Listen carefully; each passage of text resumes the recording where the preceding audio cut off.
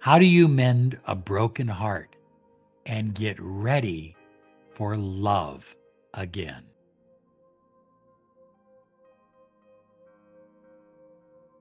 Hi, everyone. Robert Zink, miracle mentor and alchemy success coach. And today we are soaring high like a big, beautiful eagle. And we are always flying in the direction of your dreams and your goals. That's what this channel is about, your dreams and your goals and the law of attraction. MiracleMindHypnosis.com. We are giving away a free, absolutely free, no obligation audio program. It's a hypnotic program designed to help you retune, recalibrate your subconscious mind to attract whatever it is you desire. More abundance in your life, more happiness, more love, better health, whatever it is you desire. It's free. It's my gift from me to you. All you have to do is visit miraclemindhypnosis.com. So, how do you mend a broken heart and get ready for love again? So, do you find your heartache so intense that you can't sleep? You toss and turn, you try to sleep, but you just can't fall asleep. Your mind won't stop. It's almost like you have to consciously breathe. Breathing isn't automatic. It's something that you have to consciously do because you're in pain, because you're suffering from heartache. You don't want to eat. You don't want to go to work, but you have to go to work. You don't want to go on, but you also don't want to quit. You're suffering from a broken heart, and you're alone with your thoughts and with your pain. Now, there are some law of attraction gurus who will tell you to just detach. But you won't hear that from me because I understand that you're a human being and that grieving the loss of someone, either physical loss through death or a breakup, is very normal. Grieving is part of the human experience.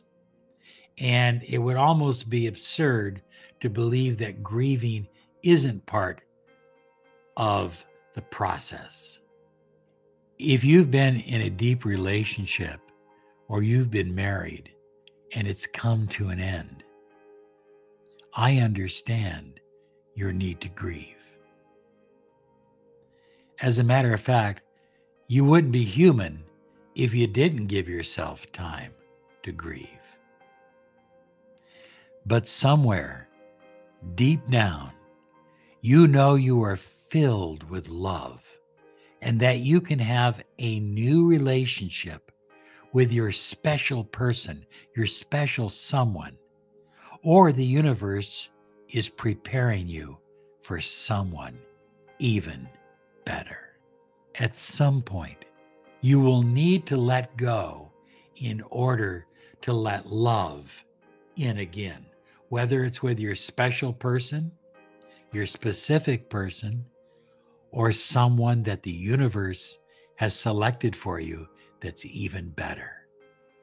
The first thing you need to do is come to terms with the fact that you are a co-creator of your own reality, that at some level, you participated in the creation of the reality you are now living. Now think about it for a moment. This sounds like really bad news, but it's absolutely great news. Because as a co-creator, if we manifested a relationship and then we attracted or manifested a breakup, we can also manifest a reconciliation, a new relationship with the same person, only better, stronger, more intense. Or the universe can bring us someone even better. I believe, high flyers, that it's essential that from this moment on, that you give up the idea that you are a victim. Maybe you've been cheated on. Maybe you've been lied to. Maybe you've been left penniless. But if you choose to be a victim, you'll stay in that position longer. So give it up now. You have the power to shift your beliefs, to shift your thoughts and emotions, your feelings, and vibrate at the frequency of love and the life that you deeply want and desire. High flyers, number 2 is stop giving power to your 3D reality. Yes, it's important to accept the situation as it is, but relax, because the situation was co-created by you, and therefore you have the power to create a whole new reality, a whole new inner landscape that will blossom out into an outer landscape, one that you live in your 3D reality. So don't get lost in the 3D reality as it is right now, because you're about to change it. High flyers, when you choose not to empower the 3D reality outside you, but choose to empower the inner reality that you are creating, you move away from being a victim, and you move away from that desperate stage where you feel desperate and like nothing is going to work out and everything has gone bad in your life. That moves away from you. And all of a sudden, you begin to feel empowered again. And that's the beginning of attracting the love, the healing, the life that you desire and deserve. Rather, make a deep commitment within yourself to create a new inner reality, the wish fulfilled, and keep your focus on that reality. No matter how much the 3D world yells at you to feel depressed, to feel angry, to feel hopeless, focus on your inner reality, the reality that you are creating. Oftentimes people say, well, Robert, I feel bad because if I don't think about them, that means I don't want them. And that isn't the case at all. That's hardly the case. Stop thinking about them. You're feeding them energy. They're getting fed this energy so they don't have the need or desire to miss you and miss all the wonderful things that the two of you shared and had. And more importantly, when you're sending them this energy by thinking about them all the time, you're not focusing where that energy belongs, with you, on your journey, on your life. Most importantly, high flyers, you're not focusing on that inner reality of love and healing that you are creating. Number 3 is to pull your energy inward. Rather than focusing it outward, pull it inward. High flyers, this puts the focus on you. This puts you back up on the pedestal where you belong, rather than on the floor or on the dirt, groveling to someone who is on the pedestal. You belong on the pedestal. You are worthy of the pedestal.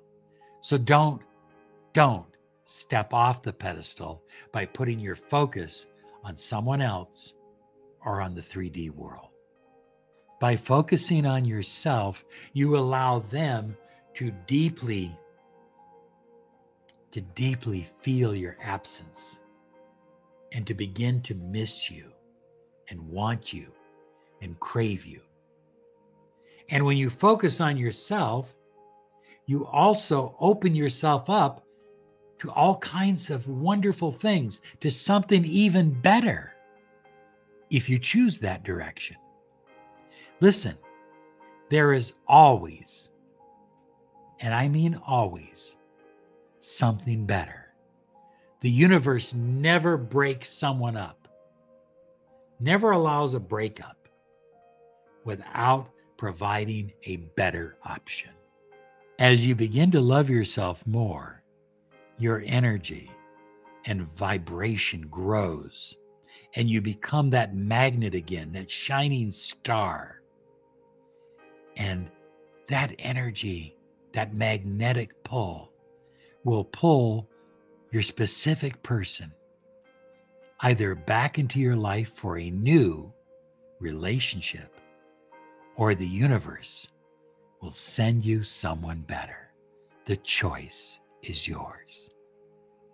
High flyers, do this because you are worth loving yourself. Feel good about your journey, your purpose for even being here, and your mission and purpose in life. Number 4, be absolutely certain that your future is compelling and filled with healing and love. Every day that you move into the future, you are moving deeper and deeper into healing, deeper and deeper into love. And you are feeling better about yourself, and that's helping you attract the life that you deserve and you desire. And number 5, when you feel down, when your mind is thinking about someone else or you're focused on your 3D reality, return back to gratitude. Think of all the wonderful things that you can be grateful for in your life, and all the wonderful things that you can be grateful for in your history, and all the wonderful things that you can be grateful for that haven't even happened yet. And focus on them. Be grateful for your healing. Be grateful for love flowing, literally pouring back into your life. Be grateful for happiness and joy and enthusiasm and excitement and prosperity and abundance.